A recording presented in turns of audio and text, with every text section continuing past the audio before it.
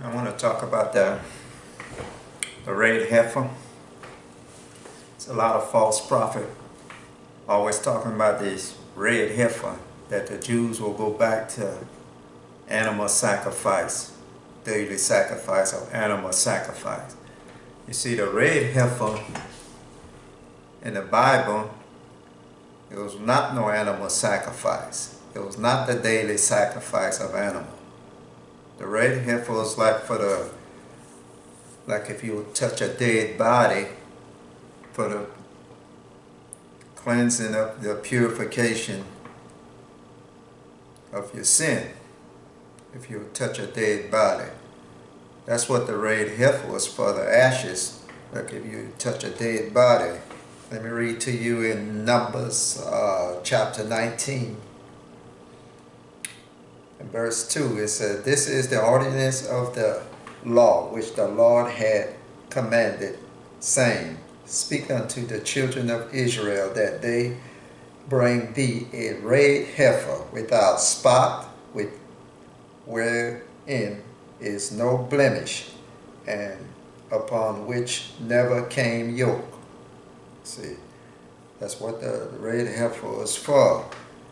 Like if you touch a dead body, for your sin, because you weren't supposed to touch a dead body. So you would be unclean for 7 days if you touch a dead body.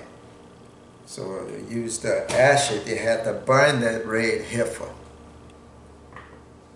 The priest had to burn that red heifer, for the sin of the children of Israel.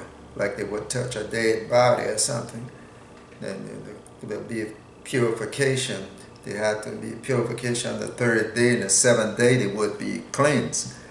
You go down in verse 9, it says, "And a man that is clean shall gather up the ashes of the heifer, and lay them up without the camp in a clean place, and it shall be kept for the congregation of the children of Israel for a water of separation." It is a purification for sin. See, like I was saying, it's a purification for sin. Then you go down, like in verse 11, it says, "He that touches the dead body of any man shall be unclean 7 days." See, you will be unclean 7 days if you touch a dead body of any man. So that's what that red heifer was for. And stop believing these lying false prophets talking about the red heifer was a daily sacrifice. That is not true. In verse 12 says, "And he shall purify himself with it on the 3rd day, and on the 7th day he shall be clean."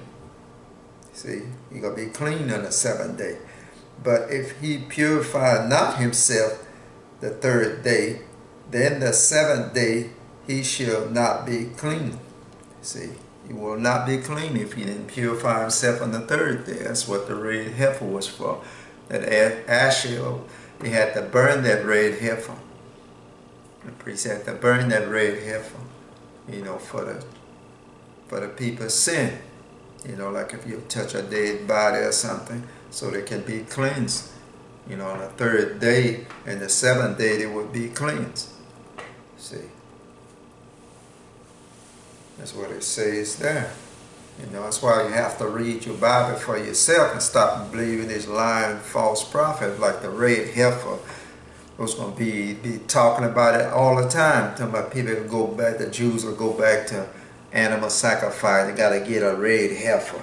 Like the red heifer is some daily sacrifice. The red heifer was not no daily sacrifice. You turn to Numbers chapter 28 and verse 3. This is the daily sacrifice. See. All right. Let me turn to Numbers chapter 28 verse 3. Let me read it for you. "And thou shalt say unto them, This is the offering made by fire, which ye shall offer unto the Lord 2 lambs of the 1st year without spot, day by day. for a continuing burnt offering. The one lamb shalt thou offer in the morning, and the other lamb shalt thou offer at evening. See? This was the daily sacrifice. One lamb in the morning, one in the evening. That's the daily sacrifice in the Old Testament. Now, in the New Testament, the New Covenant, we present our body a living sacrifice. Holy, acceptable unto God. This is our reasonable service. You see? In the New Testament. But in the Old Testament, it was animal sacrifice. It was, one lamb in the morning, one in the evening. This was the daily sacrifice. Don't let these lying prophets fool you. They've been talking about that for many years. Talking about the Jews will go back to animals. They're trying to find a red heifer and all that stuff. A red heifer just for you would touch a dead body so you can be cleansed on the seventh day. The ashes of the red heifer, that's what it was for. That's why you got to read for yourself. I try to tell people, that's why the Lord said, take heed, let no man deceive you. People are deceived by that red heifer, talking about like it's the daily sacrifice.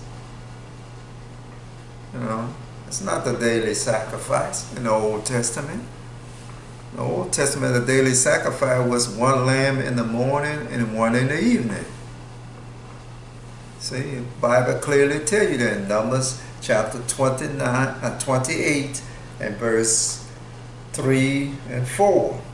It tells you what was the daily sacrifice. So, and these false prophet and preachers don't read to you where to find it at in the Bible, the daily sacrifice in the Old Testament. See, and the people be deceived.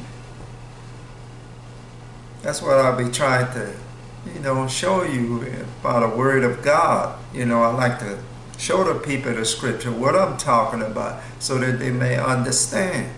They can read it for themselves. The red heifer was not the daily sacrifice. So, that's all I wanted to bring to y'all today. So, take heed, like the Lord said, and let no man deceive you. Study the Word for yourself. Many false prophets, many deceivers out there that deceive you. They'll tell you some of the things that are true. That's what the devil's job. He mix truth up with lies. That's how he deceive you, by mixing truth with lies.